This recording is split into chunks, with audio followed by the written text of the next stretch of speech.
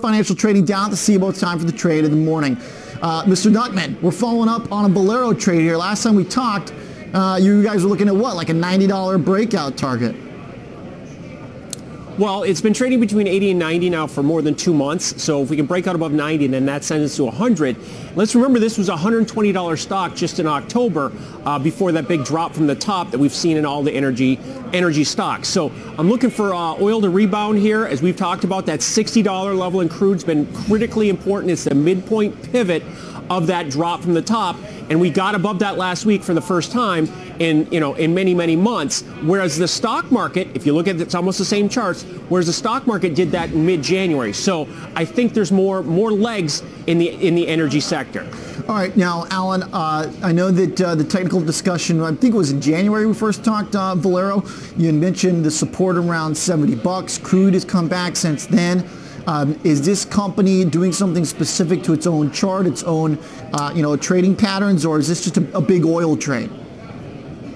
It's a big oil trade, but it's also a technical trade. So we're seeing a compressed spring here, just trading sideways for many weeks, and eventually there's going to be a breakout. So looking for this to push the upside, path of least resistance higher as crude continues to move. We've had a big bounce off this bottom. So what I'm looking at is an in-the-money call.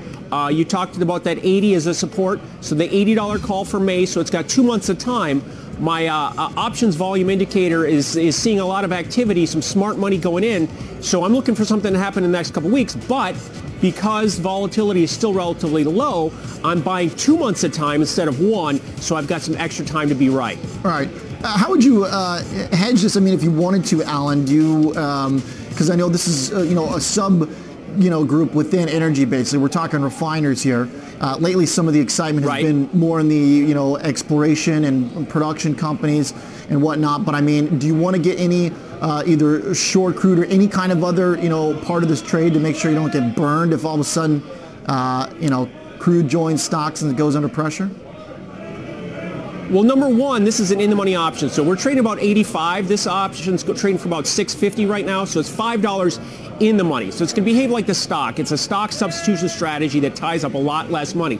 Number two, the inherent risk here, the maximum risk, is what we pay in premium. Now, mathematically, you could put in a stop loss at half of what you pay, because if an option loses half of its value, oftentimes either the market's gone the other way or you're running out of time, and those are the two things working against you. So I'm leaning on that $80 level of support. I have the right to be long from that level, so I'm comfortable with this position and this positioning. And if something doesn't happen in the next couple of weeks, you can always pitch it aside and you've lost maybe 50 cents in time value. So I like this as a strategy as much as I do the stock, as a way to position myself for an upside breakout that I'm looking for to happen, or that's what the options markets are suggesting may happen. Yeah, all right, I like it. Alan, thanks for the update. Thanks for the trade. We're going to continue following up on it. Doing pretty well since we first talked about it a couple months back. Alan Duckman is the Chief Market Strategist at Valero Financial. We'll be right back. Let's go.